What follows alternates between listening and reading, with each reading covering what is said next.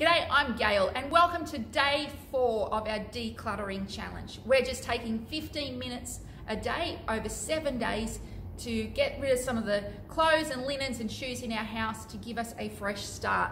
Our 15 minutes starts now, so get your timer going, and I want to thank you for those who have been commenting below. So thank you to Sarah.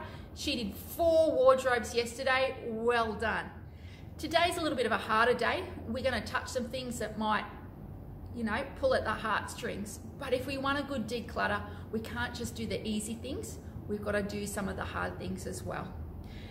Our lives change, seasons come and go, and things change, and sometimes our wardrobes and our linens presses don't change with us and the seasons.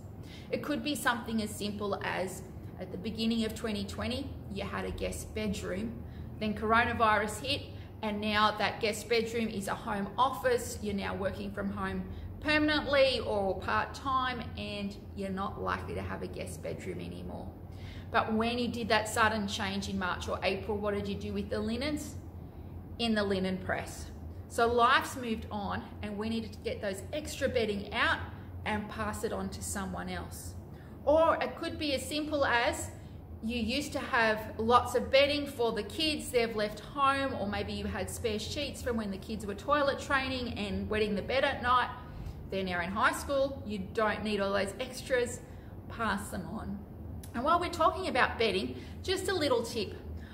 A lot of Aussies will buy a packet of sheets, and they'll get the fitted sheet, the one with the little corners on it, and they'll get a flat sheet. And a lot of Aussies just have the fitted sheet and a doona. They don't ever use the flat sheet. If you're one of those people who don't use the flat sheet, pop it in the bag and it can go off to somebody else who is in need, and you can just keep what you actually use.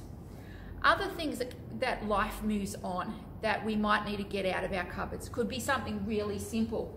Maybe we used to live in Canberra and it gets really cold in the winter. Now we're living in Townsville and this lovely jacket is just too hot. We're not going to use it. Life's moved on, and that needs to go in the bag off to someone else who can use it. Another thing that life can change is our work situation. My last job, I worked in an office. I loved getting dressed up, my high heels, my suits, my makeup. Now I wear high vis, I get dirty every day. High heels would be a WHS issue, and so I don't wear the corporate wear anymore. It was a little hard for me a couple of years ago when I had to get all my suits and all my lovely skirts in a bag off for somebody else to wear. But when they stay in your wardrobe, they're not only taking up physical space, but they're taking up mental space. So by me passing this on, somebody else can enjoy wearing it. And maybe the hardest of all is our skinny clothes and our fat clothes. So sometimes we keep the fat clothes a little bit too long, and sometimes we keep the skinny clothes a little bit too long.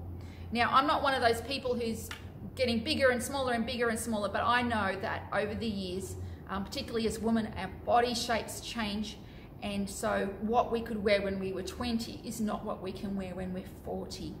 And so it's a good idea to get rid of those things. I've got family members who struggle with their weight, and they say that the fat clothes and the skinny clothes just sit in the wardrobe and taunt you because you used to be that big or you used to be that small and you're not anymore. So everyone recommends that you just have the clothes that fit you now. Whatever size you're wearing right now, get rid of the rest. If you lose a whole heap of weight, you definitely deserve some new clothes. If you get a little bit bigger, 1 or 2, and let's motivate, get some new clothes when you've lost that weight again. So maybe not so easy as some of the other days that we've done, but let's get rid of those extra things that we've been holding on to that we don't really need. If you're not sure, if you look at it and you're like, oh, maybe, just maybe I can wear that again, pop it back in, pointy part of the coat hanger out, and then maybe next time when you come back to do your decluttering, your emotions will be ready to let that go. But yeah, having things that you don't fit you in your wardrobe is not good for your soul. So let's just move them on, someone else can wear them. So we've got a few minutes left, and I'm pretty sure when you're doing the moldables the other day or turning your coat hangers around yesterday, there was probably one or two things that you didn't get rid of that you probably should have. Let's do that today. Have a sneak peek in your linen wardrobe, your linen press. What bedding are you no longer using? Let's pass that on, and let's encourage each other in the comments below. What have you struggled with today? Let's encourage each other and help each other to get rid of those things that have an emotional attachment. Good job, everyone. I'm astounded at how much we're getting through, and I'll catch you tomorrow for day 5.